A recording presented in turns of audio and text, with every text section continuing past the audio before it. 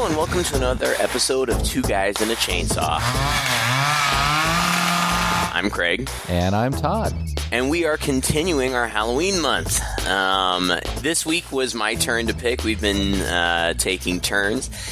And I wasn't sure. You know, there are a lot of Halloween movies out there, and some of them look like they have some pretty good potential. Some of them look pretty stupid. Not that I'm above doing stupid movies at all, but Lord knows we've done a few. More than a few. But I decided to go a little bit different this week, and I don't know. I hope that our loyal fans will respect this decision because it's a little unorthodox for us. I decided this week that we should do 2006's Monster House, which is a PG-rated family film, but it is set on Halloween, and it has a lot of horror elements to it. I would kind of describe this as gateway horror for kids, something that's relatively safe for kids to watch, but still with some dark elements and themes and some, frankly, some pretty serious scares in some places. Yeah.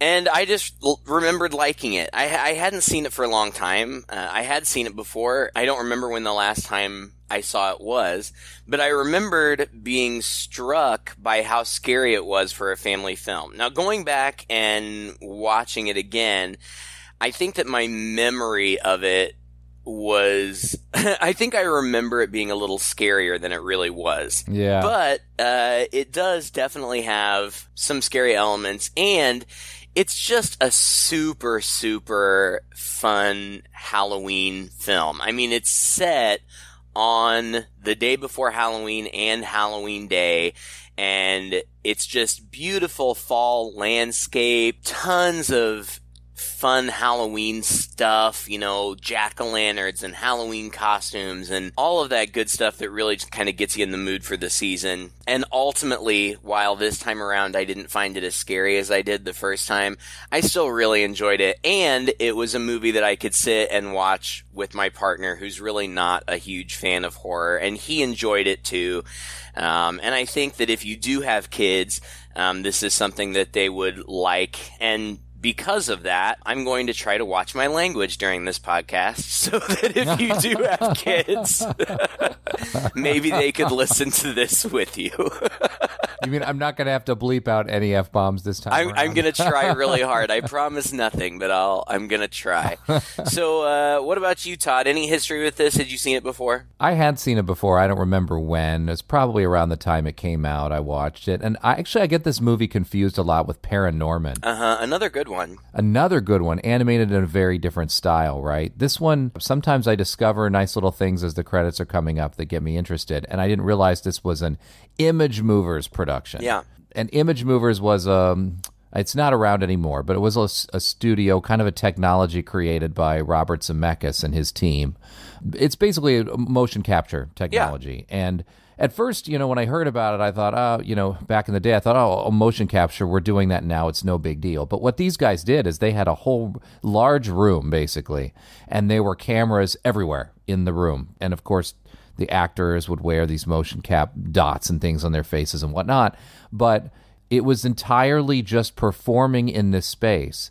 And there's nobody walking around with a camera capturing things from different angles. And so I actually watched a little documentary about ImageMovers some time ago. And I think it was around, because I really like that Jim Carrey movie. Oh, yeah, the Christmas one, right? Yeah, I think that's the last one that they did before they kind of closed that studio down. But it started out with another Christmas one, right? The Train. Polar Express. Yeah. Which creeped people out because it went into that uncanny valley level of animation, which I didn't mind so much. No, the I Jim still Carrey liked one has it. a little bit of that too. I thought it was still fun. Anyway, Jim Carrey talked about how freeing that method was because you could just perform. You could just act. You didn't have to worry about hitting your mark or where the camera is pointing and not to look at the camera. You could just get back to acting school, on the stage and just perform as an actor and not have to worry about all those technical things. And so once he described it and I kind of saw some video of this behind-the-scenes production, I thought, oh, God, yeah, that would be quite nice. And then afterwards, they have all the data of how everything was laid out and positioned and the movement and everything like that. So then inside the computer, they can set up the camera anywhere they want. And then the animators can, of course, augment it with other stuff. And they certainly did that here. This doesn't fall into that uncanny valley trap because although this was, I believe, in production maybe at the same time that the Polar Express was being put together, they took a different look for the animation. They made it a lot more cartoony. And I think that was a choice by the writer-directors to make it more cartoony because this is about an evil house. Mm-hmm. And we're not talking about a haunted house where evil things happen inside the house. The house itself is a monster. Yeah. Which, it's just a really cool and interesting concept. I mean, to some extent, every haunted house movie, the house is quote-unquote a monster, but not quite this literally, right? Mm-hmm, mm-hmm. And so that's what I find really charming about this movie, and that's probably why this works so much better in animation than it would any other way, because then they could really focus and the house could become a full-fledged monster by the end of it and go places and do things and transform in any way that it wants without being hindered by technology and without feeling kind of lifted out of the world that it's in. It's a little more fantastical concept. So that just seems to naturally lend itself a little bit better to animation. And especially for kids, right? Because as you said, this is more family-friendly. I mean, certainly we've done other PG-rated family-friendly horror movies, but like you said, this one is a little different from what we've done because I'm not sure we've done an animated movie yet on this show. Have we? Oh, man, I don't know. You know what? I don't think we have. We've talked about it. We did a whole month of family-friendly films, and at the time, there were so many that we were interested in that we decided to break it up, and we decided to do live-action ones first, and then we said we would return to it at some point and do a month of animated ones, because there are other great animated ones. Like you mentioned Paranorman, which is great. Coraline is another really good one. There's one, Uzumaki. I think it's a Korean hand-drawn animation one somebody requested quite some time back. It's been on our list for a while. Yeah. And there are, animated films that are not intended to be family-friendly ones that I've been interested in. I know that there's an animated sequel to Train to Busan that I have really been interested in seeing. Oh, really? But I haven't gotten around to watching it. But this movie, as I was watching it last night, I was actually thinking, as we are talking about it, I feel like if somebody hadn't seen it and they didn't know that it was an animated film, if we were just talking about the plot and the things that happen, it still feels very much like a horror film. Yeah. Now, granted, a horror film that focuses on kids, which I love. I love movies that have children protagonists, just because I think that the kid perspective is so unique and interesting, and children are at an age where, it's easy to believe things. And so the idea of a haunted house, which is what they think at first, they think it's haunted at first. But then, the fact that the house itself is sentient and more of a monster, as it turns out, it's possessed. It's a possessed house. But, when you're a kid, your expectations of reality are still being shaped. And so you could almost, you could believe in these types of things.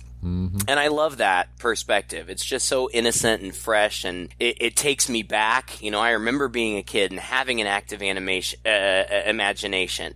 When I was growing up, the house that I grew up in, up until I was in 5th grade, there was a house like this across the street, just catty corner. I lived on a corner, and just catty corner, there was a house like this. It was big, and it was scary, and it was just a little bit run down. It's not like it was in complete disrepair or anything, but it was old, and it had like an 8-foot hedge all the way around it. And wow. and we never saw people going in or coming out. I don't even know if people lived there. They probably did. I'm sure if I asked my parents, they could have told me who lived there, but it was more fun to just kind of think of it as this spooky, creepy house. And right. That's what's going on here. And what a cliche that is, right? Like, how many movies, horror movies or just otherwise, or just these sort of kid adventure movies, either as a main plot or as sort of a side thread, have this idea that in this perfectly manicured, nice suburban neighborhood, there's this one rundown place that is spooky and has a lot of, lore surrounding it by the local children or whatever. Does this actually happen? I guess, yeah, you said there was one in your neighborhood. There are always some places like that. So I guess it's kind of a trope, right? Yeah. But it's great material for this sort of thing. Right. I think so too. Like I said, I mean, it's just the very opening scene, even the opening image is just the camera shooting through these beautiful auburn leaves and showing us this beautiful fall landscape and this adorable little blonde girl missing her front teeth is flying down the sidewalk on her tricycle, and she's avoiding trash bags and piles of leaves, and it's so stinking cute. And she's singing and talking to herself. It's so cute. But she ends up getting her tricycle stuck in this one particular lawn, and the front wheel is somehow off the ground. So she's just spinning and spinning the wheel and can't get it going. And it's in front of this old scary house, and this scary old man comes out, and we find out that his name is Mr. Nebbercracker. And he's scary looking. Yeah. He looks like kind of like the Crypt Keeper or like Gollum, or something like that. Now, he's voiced by Steve Buscemi. That's so funny. I never would have guessed. I wouldn't either. He does a character voice. I never would have guessed it was him.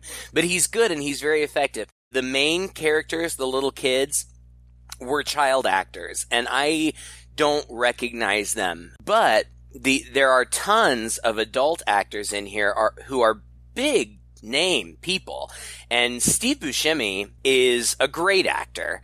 The reason that I brought up the looks of the old man is because he looks a little bit like Steve Buscemi. He does. Well, he's got the funny teeth, right? Yeah. That's like 50% of it right there. Steve Buscemi is not a handsome man, but he is a fine actor, and I will forever and always have so much respect and admiration for Steve Buscemi, because before he was an actor, he was a New York City firefighter. And on 9/11, he went to Ground Zero and worked side by side with those firefighters, getting people out of there. And that's amazing. That's pretty awesome, yeah. He's typical. He's the typical creepy old guy, skinny, gaunt, wife beater shirt. And he grabs this little girl and he screams at her. Oh, get off my lawn! Oh, trespasser! Do you want to be eaten alive? No. Then get out of here! It's so over the top, but eventually, contextually, you understand that he's warning these children away for a very real reason. Yeah. But he just seems so mean. Like, she runs away and she turns back around. She's like, my tricycle. And he picks it up and he breaks it. He breaks the front wheel off, and then he takes it inside his house. As he's going back in his house, he looks back over his shoulder, and we get a different perspective, seeing him through a camera lens, and a camera clicks and takes a picture of him. And it turns out that the kid across the street, his name is DJ, and he's been watching this guy across the street taking toys from kids and yelling at kids, and he's kind of been chronicling this. He's got all these pictures and stuff. He's a scrawny kid. There's a lot of scrawny, chubby duos in the story, but his friend is this chubby kid named Chowder, who's super funny, and it's the day before Halloween. DJ is starting to go through puberty and thinks that he may be getting too old to trick or treat, which totally bums out his friend. And DJ's parents leave right at the very beginning of the movie.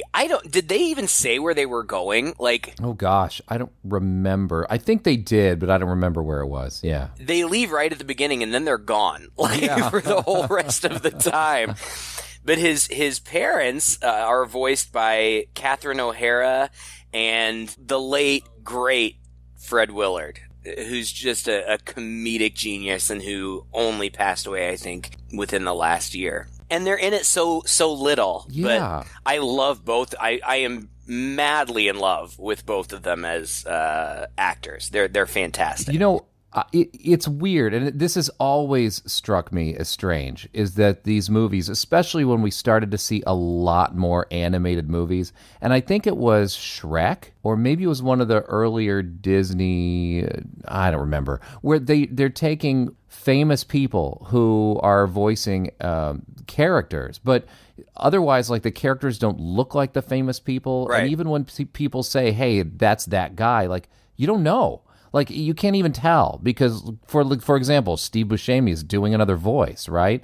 Like, I've always wondered, what is the point, except that you think that somehow people are going to be attracted to this movie because it has these famous names attached to it, when at the end of the day, it didn't matter if this guy was Nobody McNobodyson, you know? Sure. Right. And so I find it weird. I found the casting choice of this movie weird because you got these actors that, like, you and I wouldn't know. I don't think your average person. I think actually two of the kid actors, the two boys, were like Nickelodeon actors, but hardly like drawing star power. And then you have these major stars like you just rattled off, who are playing these small parts. Yeah. And you don't even know it's them, and their characters aren't modeled after them. It's so strange, right? I just don't get it. Well, I mean, there are great people in this, like Maggie Gyllenhaal voices the babysitter, but she too kind of does a character voice. I don't think that I would have recognized Kathleen her voice. Turner is in this. My God. Yeah. Who is she? I don't even remember. Oh, goodness. Like, I mean, Romancing the Stone and... Oh, no. I know who she is. Oh. But she's the wife. Yeah. That's right. Crazy, right? Well, and now we're getting into The spoiler stuff. But yeah. Right. Oh, gosh. She's huge. Jason Lee. Yes. it plays a teenage boyfriend. Like you said, Kevin James is a police officer alongside his partner, Nick Cannon. John Heder has a tiny cameo role. He's one of the few whose characters kind of look like they modeled the character look after him. They just made him chubby. Mm-hmm. But yeah, all these famous people. It's interesting because animated movies did not star famous actors for the longest time. It was Aladdin. Robin Williams broke that mold. Mm-hmm. He broke that mold. He was really the first big name actor to take an animated role. And after that, then I guess these roles became desirable. I mean, because he was so celebrated, as he should have been. He was fantastic. But then big famous people started taking these roles, but only after that. Like, I know that when Disney, not himself, but when the production company was writing The Little Mermaid, they wrote Ursula as a B. Arthur type. That was her character description. And once they had it going and they were ready to get the voice actors to do it, they approached B. Arthur and asked her to do it. And she, it was a firm no, because serious actors didn't do that kind of thing. Oh, interesting. So everything changed with Aladdin. And you know, that's great, I guess. I suppose if you're on the other side of the argument and you want to give other people opportunities, you know, there's that argument too. But I do like kind of being able to pick these people out, and especially the people in this movie are people that many of them, people that I'm big fans of. So it's fun to see them. Well, real quick, we're going to get into the plot. Yeah. But I mean, while we're talking about the creators of the movie, the director of the film is Gil Kenan, and he wrote Ghostbusters Afterlife that's going to be coming out here any minute now. Right. Yeah, and apparently directed the remake of The Poltergeist, which in 2015? Yeah. I never saw that, so I don't know if that's any good. But then Dan Harmon, one of the two co-writers of the movie, created Community and Rick and Morty, which are two big things. Since then, of course. Not at the time that this came out. At the time this came out, this was one of his... he'd been writing for TV and had a few other little projects, but this was one of his very first screenplays and movies that he wrote. So. Well, and there's a lot of hype for Ghostbusters Afterlife, and I'm really looking forward to it. And Me the people too. who are involved, people like Sigourney Weaver and a couple of the others have spoken and said, you're going to be surprised. It's really good. It's very much in keeping with the first movie. I've seen some of the trailers, and it looks like they're really doing throwbacks to the first movie. Like I'm pretty darn sure that Gozer is going to be, if not the main villain, one of the main villains, and like the demon dogs from the first one are back, and the Stay Puffed, thing is there. Can they get Rick Moranis back? That's the key. Oh, can they get him out of retirement? Yeah, I don't think they did, but most everybody else who's still with us is involved. But on the other hand, I did see the Poltergeist remake, and it was terrible.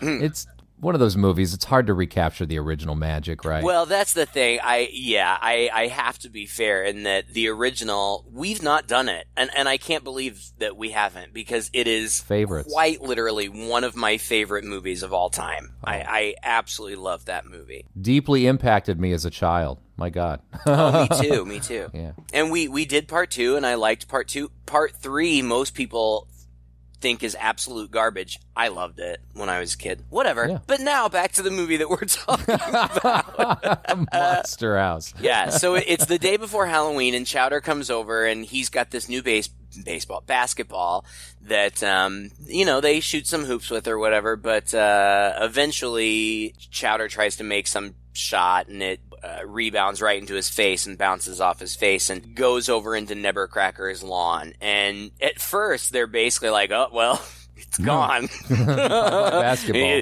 Yeah, something goes on Nebercracker's lawn, that's it. Bye-bye. But Chowder's like, I paid $28 for that ball, and I really want it. And I think he cries, which is actually kind of cute, because that would have been me when I was a kid. I would have cried. But they don't see anything. Nebercracker doesn't come out to collect it or whatever, so they think that he might be asleep or something. So DJ goes out to get it, but Nebercracker does come out, and he grabs DJ and picks him up and holds him up over his head and says... he yells everything. This place is not a playground for children. Why can't you respect that? Why can't you just stay away from her? And then he freezes. And it's a little confusing, because it kind of seems like maybe he has a heart attack, because he falls over and is seemingly unconscious, and the ambulance comes and takes him away, and the boys are convinced that he's dead. DJ thinks he killed him.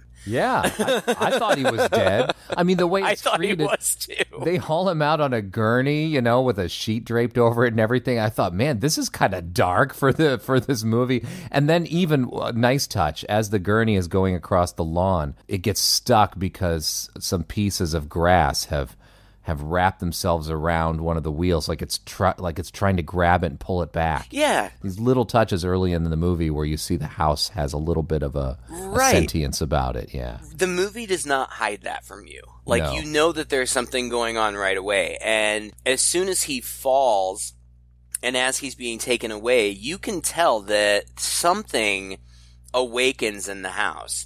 And the house itself looks like a monster. Like, it only has 2 windows where eyes would be. Mm-hmm. And then the front door looks like where the mouth would be. And as they're taking Nebercracker away, you get the perspective through one of the windows, and you see a tiny little crack, make its way up. So you know that there's something going on. And DJ finds a key on the lawn. I guess it must have fallen out of Nebercracker's pants or something. And then the babysitter shows up, and she's very stereotypical, like, not goth, but kind of alternative, doesn't give a care. Well, you're really restricting yourself, Craig. I am so proud of you, actually. Well, it's funny because this would be the movie clearly doesn't take place in modern day. No. I was trying to figure out while we were watching it, as soon as the landline stuff started popping up, I was trying to figure out what year, what era that might be set in. Well, and she pops in a cassette in the stereo. Yeah, so I mean, she probably wouldn't be goth at this point, but more like just like into heavy metal or the hair bands, which that was me. I didn't dress like it, but I was so into that music. In IMDb, it says 1983. Somewhere else, it said based on some of the stuff, 1986, 1987. I think it's later 80s for sure. Yeah, but. Which is great. It was a great time. I mean, that was our childhood. Exactly. We could go off the rails again if we started talking about how much we love these. Oh, I know. I mean, we would have been about these kids' age. Yeah. And maybe a tiny little bit younger, but yeah, I mean, this was our childhood, and it feels so familiar. Like you said earlier, too, the movie has a bit of the feel of those child adventure movies like Goonies or whatever, Adventures in Babysitting that we had in the 80s as well. So stylistically, it's also kind of a throwback to that as well, thematically. Oh, right. And it plays right to us. But I think that kids can still relate. Like, kids aren't going to be thinking, what era does this take place in? No. Like they're just going to go with it. But for us, it's nostalgic. And well, they might be like, well, why don't they pull out their cell phones and light things up a little bit, or call the mom?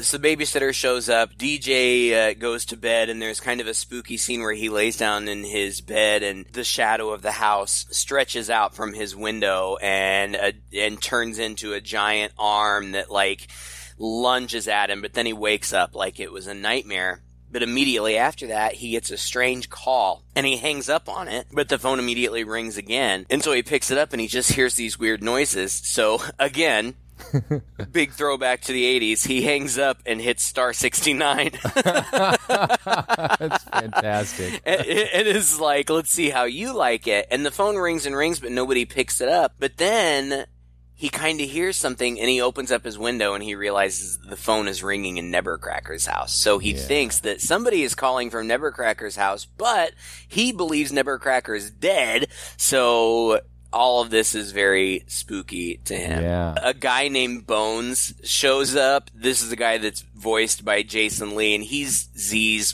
boyfriend or boyfriend interest, and he's a douche, and he's a not very nice guy, and there's a scene where he kind of picks on DJ or whatever, but DJ then overhears the two of them talking downstairs. When I was 10 years old, I had a kite. Awesome kite. I could fly it so high you couldn't see it. One day, it crashed down. I followed the string, and it ended right over there, across the street, right at the edge of his lawn. Did he take your kite? Yeah, he takes whatever lands on his lawn. But that's not the point. The point is that I saw him talking to his house and kissing it. I'm trying to figure out how that works. Right, yeah, I don't know. And he could be totally making it up because, like, he's going in for a kiss. Like, it could just be, flirty or whatever. But then he's like, and you know what he did to his wife, right? And Z's like, no. And he's like, he ate her. And I don't know. He does something that irritates her, and so she throws him out of the house. And he goes across the lawn. I guess we're supposed to think that he's a little drunk. He's drinking a beer, and he throws the beer bottle on the lawn and kind of taunts the house because he doesn't think anybody's there. But then the door opens, and in this lurid red light, his kite is floating right in the front door. And there are, apparently, I didn't pick up on them, but I read about them. Apparently there are several kind of throwbacks to Stephen King. And this wasn't one of the ones that was listed, but this was so it to me. Oh my gosh, it was so obviously it. I couldn't believe that wasn't listed in the trivia. Maybe we're going to have to make our mark on the IMDb trivia page after this.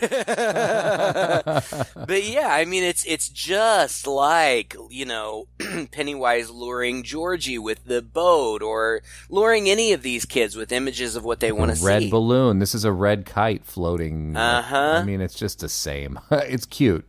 And it's spooky. It's actually pretty spooky. It is. And he gets lured in and presumably eaten by the house. Well, isn't this at the point where it's pretty early on in any case. I think it's now where the house actually does metamorphosize a little bit, right? Like the door opens up. Yeah, all that happened. Well, DJ sees something. No, DJ just, I don't remember if he sees the boyfriend. I don't think he sees the boyfriend get eaten, but he knows something's going on. So he calls Chowder, and they meet at this construction site for no apparent reason other than we need to know that it's there so they can return to it later. And he says, the house is haunted. I'm sure of it. It did something to the boyfriend.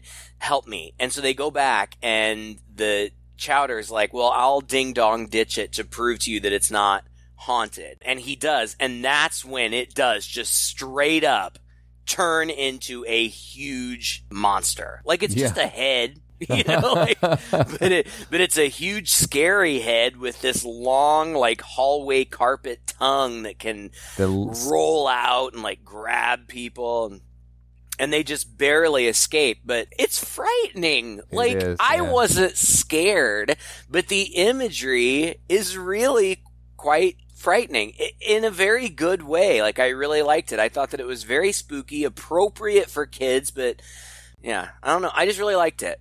I don't have anything bad to say about it. It does make me wonder, because there is a tendency to soften things up a little bit nowadays and to throw in a lot of funny, ironic humor. And this movie's got quite a bit of humor in it, but it's a different tone still. I wonder if this were made, like, say, in 2021, if the house itself wouldn't have been a little jokey, or a little cartoonish, or a little silly. You know what I mean? Maybe. At times. But no, it's pretty terrifying throughout.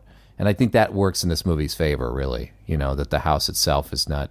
It's dead serious. That's played for seriousness. You know, the spookiness of this house and the monster that it is the threat and the danger. Yeah, it's going to eat them all. Right.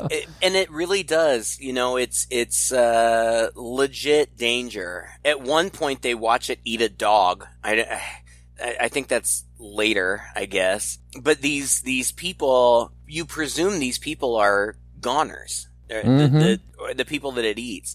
And it does. And it eats the boyfriend. It eats a dog. One of my favorite parts of the movie is the next morning, there's a knock at the door, a persistent or doorbell ringing or something. And it's this cute, pigtailed redhead girl. And she's my absolute favorite character because, first of all, she's genius. She's going door to door with this wagon full of Halloween candy on Halloween morning. And she's selling Halloween candy to people to give out for trick-or-treaters. And she's got a whole spiel about it. And I'm like, this girl is going to grow up and conquer the world. Yeah.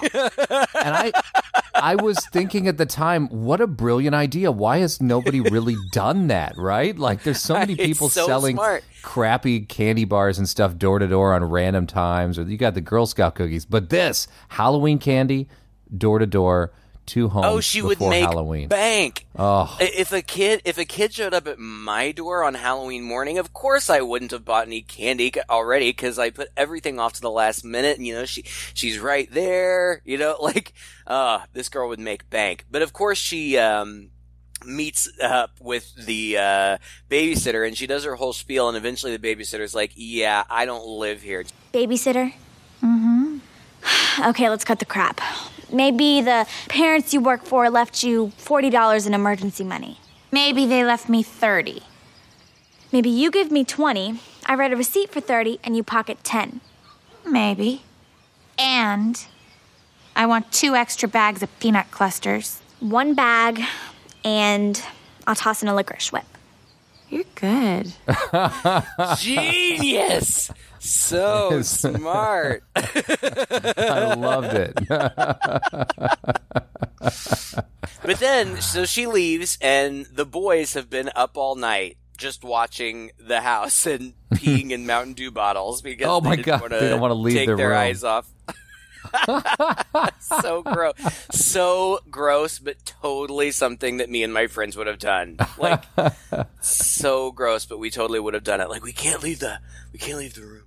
But anyway, so they're watching out the window and they see the little redhead headed towards the monster house, and like Mr. Nebbercracker has signs up like beware, go away, and like the lawn is sucking the signs down so she's not forewarned, and they run out. And she's walking up the walkway and they're yelling for her, but then the house almost eats her. Like, it's a great scene. Like, it shoots up the panels, like the cement panels of the sidewalk, the walkway. Yeah. Like, she trips into her wagon, and so it's just maneuvering her wagon down these panels towards its mouth, the front door. And at the very last minute, they save her.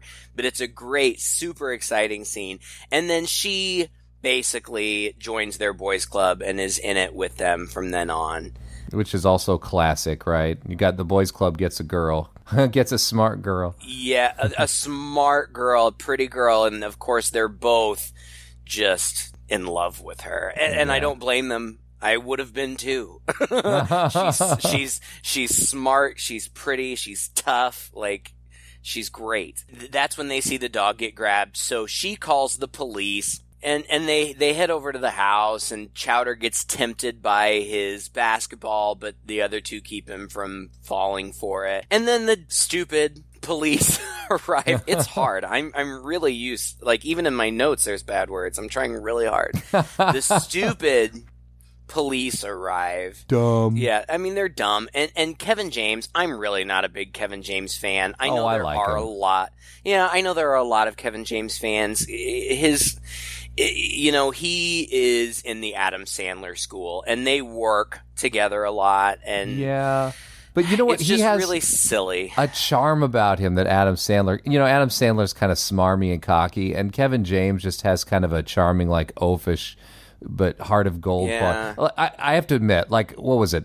Paul Blart Mall Cop? That was a movie I watched by accident, and I was not expecting to enjoy it, and I kind of liked it.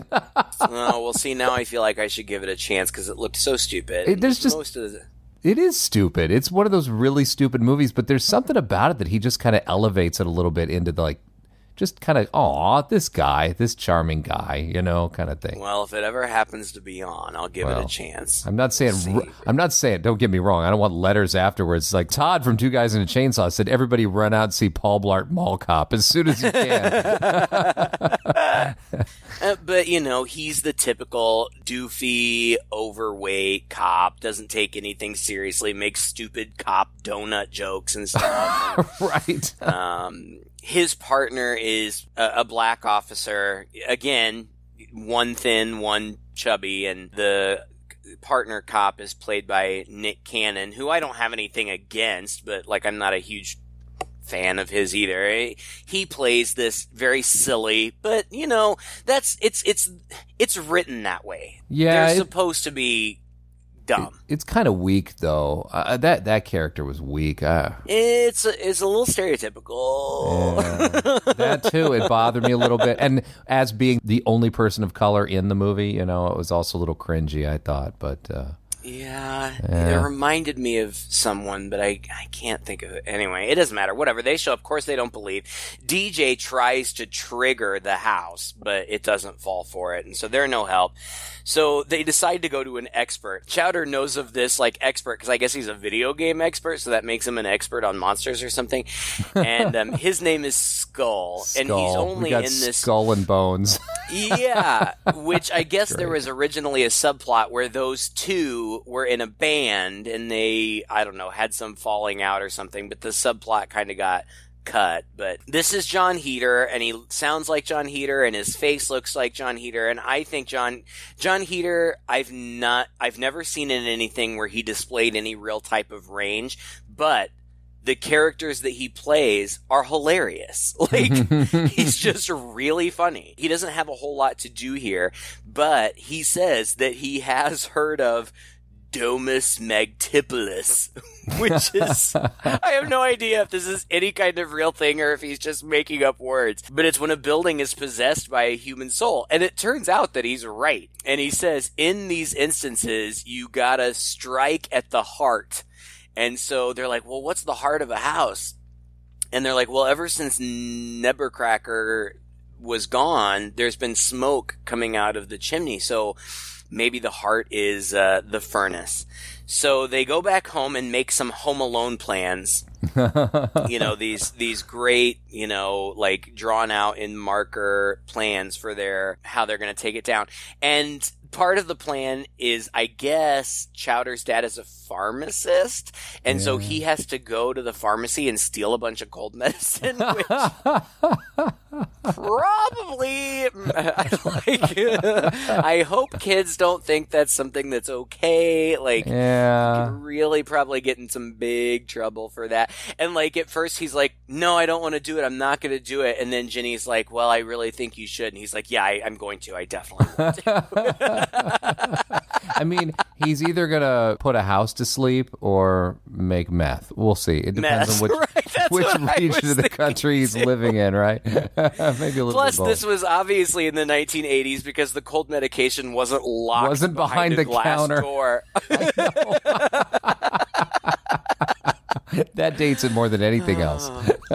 Good times. Good times. The days we could just buy cold medicine whenever we wanted, right off the shelf. Oh, gosh. Now, like, if you really need it, like, you have to... Oh, I was gonna Your say, cold is over by the time you get the yeah, medicine. You can buy a little bit in your hometown, but then you have to drive a half an hour away to get more if you need it, because they're watching you. And you end up on a list somewhere, you know? What happens when you buy that second bottle? It's like they look at you, alarm sound at the FBI office or something. I wouldn't even risk it. Don't even buy it. No, it's real. It's a real issue. I have, like, people, seriously, like, I have people in my life who talk about it. Like, I'm out of my NyQuil. Where can I go get it? We're like drug dealers. Who's got I got a NyQuil guy. Yeah, so he does it. He steals it, and they rig up this dummy. First of all, they cross the street in disguise in trash cans, which I thought was hilarious. And I know we've seen it in a movie before, but I can't remember what it was. Maybe, is it E.T. or? Yeah, I think it was E.T. They're in trash cans and like scooting across the street. Super cute. And then they have this dummy in a wagon. Or no, they make up a vacuum cleaner. Yeah. Like a self-propelled vacuum cleaner. And they put a mask on it and like dress it up, and it's super cute. Jenny rings the doorbell with a slingshot, like we got some Beverly Marsh action going on here. And they send the dummy up, and the house starts to wake up like it's going to eat the dummy, but then the cops show up because they think that these kids are, you know, trying to break in or do something, playing pranks or something, and the cops discover the cough syrup, so they're gonna take the kids to jail. Like, so they lock them in the back of the cop car. Now suddenly it is the 90s. Yeah. Oh, right. And so they lock the kids in the back seat of the cop car, which of course we all know mean they're stuck there, they can't get out. But the cops hear something in the house, and so they go up, and they are attacked. Like, a tree grabs one of them and is throwing it around, and it ends up eating both of the cops, and then it attacks the cop car and like picks up the cop car and is like pulling it towards its mouth, and they get pulled inside, and the cop car gets like cut in half. When the house is eating people, the floorboards of the foyer open up like this big gullet. And they almost get pulled into the gullet, but at the very last second, they manage to escape, but they are locked in the house. The house repairs itself, and the gullet closes, and so the kids think that the house must think that it ate them, and it must be sleeping now, so they need to find the heart of the house. And so they look around, and they find all these explosives around the house, which seems random. Yeah. There's a reason for it. And they see pictures of Nebbercracker and his wife. And Nebbercracker is this very scrawny guy, and his wife is morbidly obese. Like, I mean, she's literally a circus freak. I don't like talking about people's, sizes. Weight, because I'm not one to talk. But she's intentionally morbidly obese.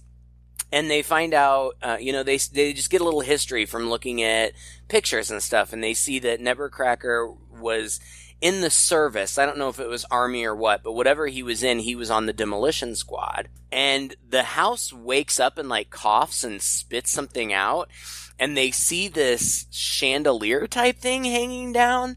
The girl, Jenny's like, oh, something must have tickled its uvula. That's its uvula. And Chowder's like, oh, so it's a girl house? Which is so funny. Yeah. And kids would never get it. No. I love that. I love in children's movies when they throw jokes to the adults that would go completely over the kids' heads. Mm-hmm. And even if the kids did get it, like, there's nothing dirty about that, like, it's just about girl funny. parts, whatever. But they end up falling, I guess, through a hole or the gullet or something, and they find all the toys that have been stolen, and they find this cage, and it's labeled Constance the Giantess, and it's locked, but DJ, the key that he found, opens it, and when they open it up, there's her dead body encased in cement. Like, that's dark for a kids movie. It really is. I mean, and then you get the backstory of the house and Constance. And the backstory, well, and stuff goes, like, there's other action that goes in here. They end up, the house knows they're in there and they're threatened, but Jenny, like, jumps up and swings on the gullet so it chokes and they get spit out. And then an ambulance, like, as they're running across the street, they never look both ways. They're running across the street. DJ gets hit by an ambulance, but he's okay. But Nevercracker is back. He had just broken his arm. I don't know if he had passed out or what, but he just has a broken arm. He yells at them, "Don't you know what this day is? I'm running out of time. Honey, I'm home." And then he says, "The house is her." And that's when we get the backstory. And frankly, like, this movie is for kids, and I think that kids can totally appreciate it and be fine with it. But this backstory is really heartbreaking. It's really sad. It makes me sad just even talking about it. I mean, basically, he meets her as a young man. She's in a circus freak show. She's not happy about it. She's not just overweight. She's like a giantess, apparently. She's super tall. Yeah. And, of course, he's really, really small and thin, and so it's kind of cute.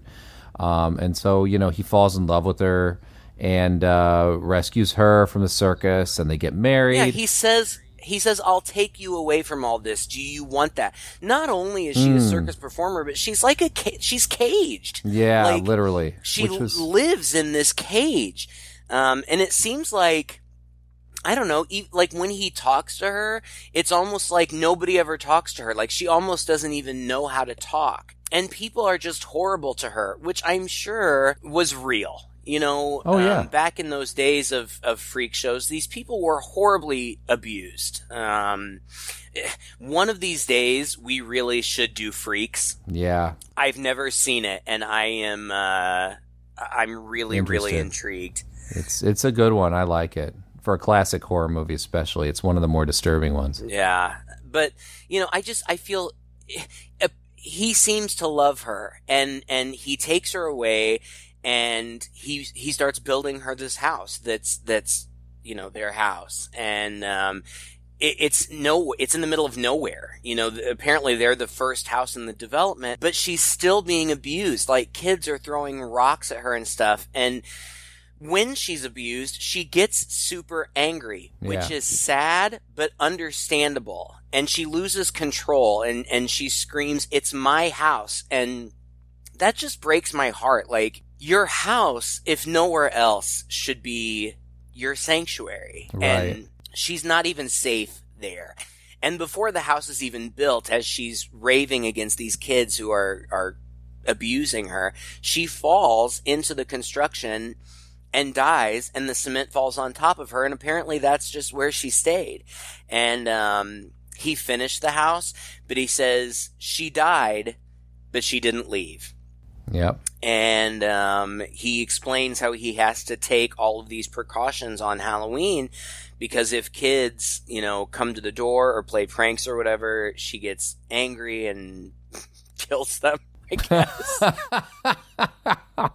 Right. And that's when it turns into, that's when in Act 3, it's very action heavy. The house completely transformed. It uproots itself. It chases them to this quarry slash construction site that we had seen before. And there's a lot of action that goes on there. The house is trying to get the kids and kill the kids, and there are a lot of very close moments. And the kids, a couple of them, Jenny and DJ, fall into the quarry, and Chowder is in like a crane trying to fight her or get her to fall into the quarry or something. And there's a sweet moment where the house is trying to attack the kids, and Nevercracker throws a brick at her, and she turns around and starts coming towards him.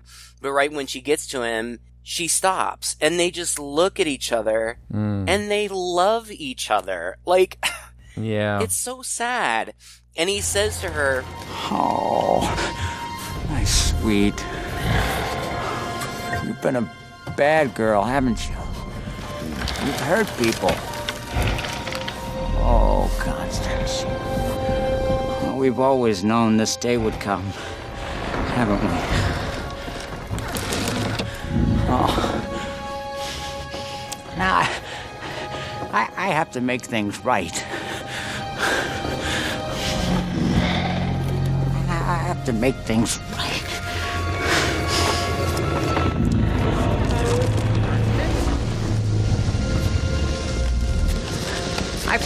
I've always done what's best for you, haven't I? Haven't I, girl? and he lights dynamite, but the house grabs him. But Chowder kind of saves him with the bulldozer, but DJ, I don't know, they have to they swing on a cord or something, and it's super action heavy. Yeah, the house falls into the pit and is totally broken, but then it rebuilds itself, and DJ has to throw the dynamite, and he throws it, and it goes in the chimney, and the house explodes, and everybody is okay. And Nevercracker is sad, but relieved. Yeah. And the last scene is there's a long line of people at the hole walking up to the hole where the kids and Nevercracker are returning all of the things that had been stolen from the kids off of their lawn. And the cute tricycle girl comes, and Nevercracker gives her tricycle back. And the kids are all friends. Jenny and the boys, they've bonded and they're friends. And Nevercracker is he's kind of nice, but the last thing he says to them is, "And stay off my lawn." Which was kind of with a smile, it's like a smirk, it's cute. It's funny. And then the credits roll. And in the credits, we see the hole where Nevercracker's house was. And all of the people that had been eaten throughout the movie, Bones and the dog and the cops, crawl out and are confused. And I guess that the studio kind of forced them to do that. Otherwise, the only way to get a PG rating, right? Yeah, it would have been too dark if they were actually dead. And it doesn't bother me. It's a kids movie. That's fine. Let them be okay. Movie. That's fine. It did feel, I will say though, that the ending felt awfully long. Once the main action is over, pretty much the movie needs to wrap up. The movie's done. And I felt like all this stuff at the end was just kind of dragging, even before they started climbing out of the hole. And I was kind of thinking, oh, God, when's this movie going to end? Thought there might be some other twist or something, and no, it's just them kind of getting out. And Z is apparently now dating Skull, which Bones finds out. And then, a dog pisses on a jack-o'-lantern to put it out. I mean, It's so much. Like, come on, end already. That's all I felt at the end. I don't know. I actually but it was thought, cute. Yeah, I thought cute. that it was very cute and sweet, and I like that. I am such a sucker, though, for that type of thing. I love sweet, cute stuff. I love kids' movies, even not scary ones, like animated movies, kids' movies. I love them. Oh, yeah. You know, we eat them up at our house. It's certainly not the only thing we watch or even something that we watch regularly, but we love them. Like, and they always make me cry. Like those Despicable Me movies, like, especially the first one, like at the end, I'm like weeping. Oh, the first one. Every Pixar movie ever, except for Cars 2. Oh, yeah. Uh-huh. Oh, gosh. I'm the same way. Love them. Love this movie. If I had kids, I would totally show it to them. I think it's such a great Halloween movie. Just for this time of year, you know, I decided this year that I was going to do the novel Something Wicked This Way Comes with my students, and I hadn't read it in years. And picking it up and just reading the first few pages. The first few pages are all about the magical month of October. And he's a wizard at the window. And this movie gave me those same feelings. It's just, I love this time of year. I love the fall. I just wish it could be fall all year long.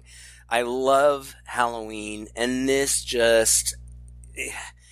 It fits perfectly for that, and it's fun. I'm glad I chose it. I know that it's unorthodox for us, but I don't care. It's our podcast, and we'll do what we want. Darn it to heck. We will do whatever we want with our parents' approval, of course.